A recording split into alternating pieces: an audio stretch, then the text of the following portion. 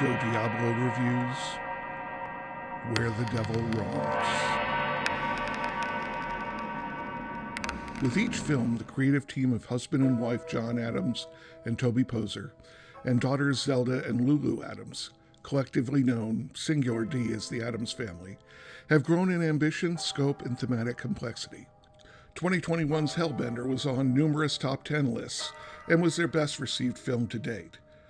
With Where the Devil Roams, the Adamses have far surpassed themselves with a haunting, complex, and striking work that isn't just their best film or even one of the best horror movies of the year, but one of the best films of 2023.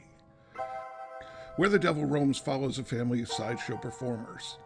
Maggie, played by Poser, is the matriarch, a woman haunted by her childhood who channels those traumas into murderous violence. Father Seven, John Adams, is a former doctor whose time as a World War I Army medic has left him with some crippling PTSD. Daughter Eve, Zelda Adams, is mute except for an exceptionally stunning singing voice.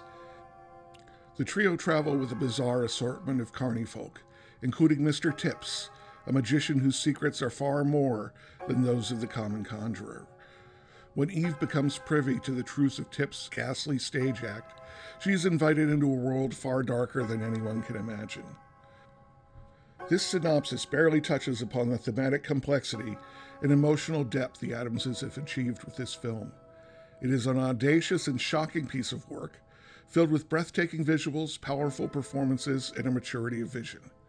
Past films have included, with mixed success, attempts at more surreal elements and tableaus, but Where the Devil Roams is masterfully poetic, ethereal, earthy, and horrifying all at once. This is a dark fairy tale on par with Jodorowsky, Gaiman, and Del Toro. And like Jodorowsky, particularly his similarly carnival set Santa Sangre, the Adamses have populated their film with an array of supporting actors whose appearance might startle or shock the more genteel set. But unlike Jodorowsky, who sometimes seems to take glee in casting performers with deformities for their shock value, the Adamses present their actors with nothing but respect. With his background as a professional model, John Adams undoubtedly knows the power of a face. Those that fill Where the Devil Roams would be the envy of Fellini. They are distinct, evocative, and unflinchingly authentic. These are people to be regarded as beautiful as much as anything else. The Adamses have created something very different from their previous films, and yet their presence as performers and its cast aside, this is immediately recognizable as their work. The themes of family, the power of women, death, and the strangeness of rebirth and legacies. We've seen these themes wind their way through earlier movies, but never with the confidence and complexity shown here. From the film's opening, where a man comes onto the stage to recite a dark and beautiful poem, to the closing scene, where Eve is joined on a wholly different stage by her mother and father.